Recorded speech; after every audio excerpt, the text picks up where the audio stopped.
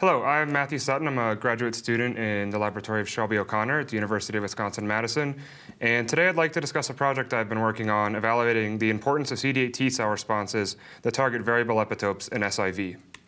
To study this, we employ a model of SIV MAC239 infected MHC identical Mauritian cynomolgus macaques, or MCMs. Specifically, we use MCMs homozygous for the M3 MHC haplotype, as these animals have variable epitopes that have been characterized by our lab as well as others. Notably, previous data from our laboratory suggest that T cells targeting epitopes that accumulate variants are necessary for virus control. Accordingly, we hypothesized that the loss of CD8 T cells targeting variable epitopes decreases the efficient detection of virus-infected cells. To test this hypothesis, we are doing the following things. First, we'd like to create SIV delta Nef 8x, a derivative of SIV MAC239 delta Nef with point mutations in the 8 epitopes restricted by the M3 MHC haplotype that are known to accumulate variants. Throughout this talk, I will refer to SIV delta Nef 8x as the 8x virus, and SIV MAC239 delta Nef as simply wild-type delta Nef.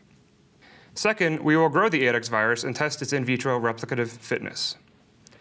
Next, we will infect MCMs and compare the viral load set point to that seen in MHC identical animals infected with wild-type delta Nef.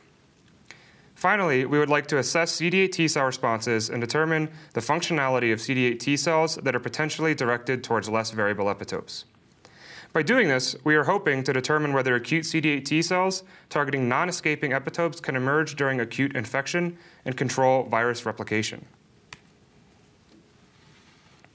The cartoon here shows the 8 epitopes restricted by the M3 MHC haplotype following SIV MAC239 infection. Deep sequencing has identified high-frequency epitope variants at each of these positions, and interferon gamma ELISpot assays allowed us to determine which of these variant epitopes were able to avoid immune detection in vitro.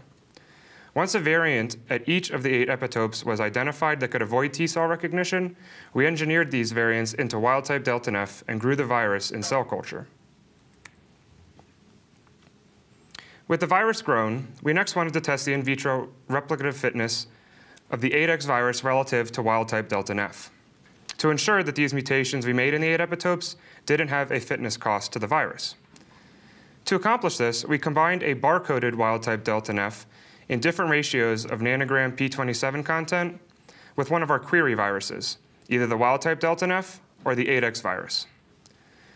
Virus mixtures were incubated with CEM X174 cells, and supernatant was sampled over time, with the number of copies of query virus and barcoded virus being determined by qRT-PCR. A ratio of the number of query virus to barcoded virus was made and then compared to the ratio present in the inoculum to determine how well this 8x virus infected cells and replicated in vitro compared to wild-type delta Nef. As can be seen in these graphs, there were no considerable in vitro replicative fitness differences between our 8x virus and wild-type delta Nef. Once we determined that the mutations contained within this 8x virus didn't have an in vitro fitness cost, we decided to evaluate our virus in vivo, so we decided to infect MCMs.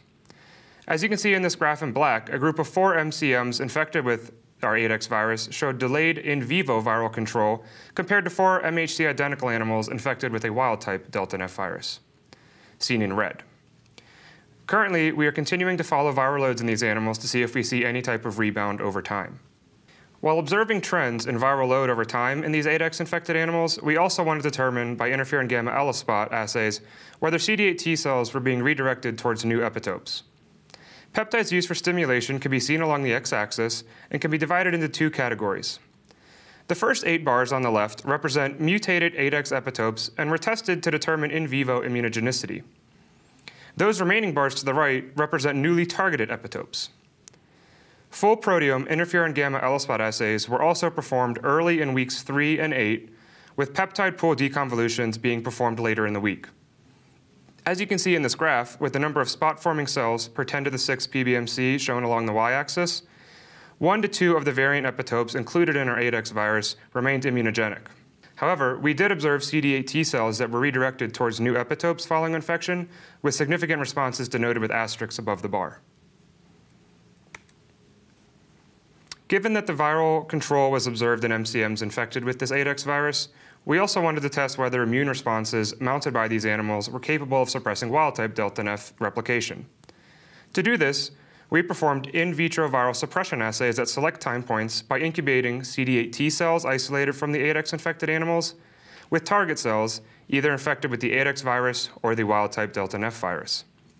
One might expect that since we deleted the immunodominant variable epitopes that are targeted following SIV MAC239 infection of M3 homozygous MCMs, the suppression of wild-type delta F would be deficient.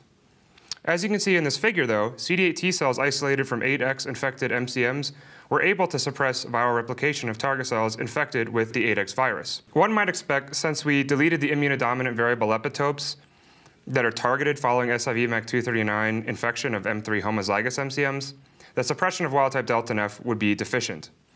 As you can see in this figure, CD8 T cells isolated from 8X infected animals were able to suppress viral replication of target cells infected with the 8X virus during the acute phase of infection, but this function was lost when tested at weeks 8 and 12. Surprisingly, moderate viral suppression was observed for target cells infected with wild-type delta F at all points tested.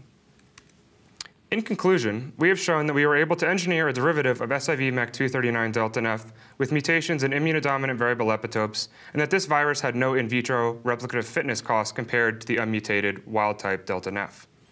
Furthermore, we have shown that T-cell immunogenicity is absent for the majority of the 8 M3 restricted mutated variable epitopes included in the 8X virus.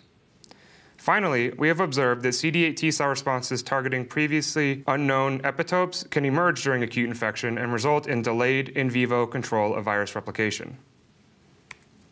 Moving forward with this project, we have infected M3 animals with our SIV delta F 8X virus, and we have also infected a very important control group of animals, those MCMs that share no common MHC alleles with the M3 animals. Currently, we are also further characterizing the newly identified epitopes, both in the animals presented within this talk and the ones that are currently under infection. I'd like to acknowledge a member of Shelby O'Connor's laboratory, particularly Amy Ellis and Lexi Balderman for their help with this project, as well as Shelby O'Connor herself for her great mentoring. I'd also like to thank members of the AVRL. Gabrielle and Andrea did a great job with a lot of our viral load assays, and members of the Wisconsin National Primate Research Center with their help and support throughout this project. We'd also like to thank our funding, without none of this would be possible.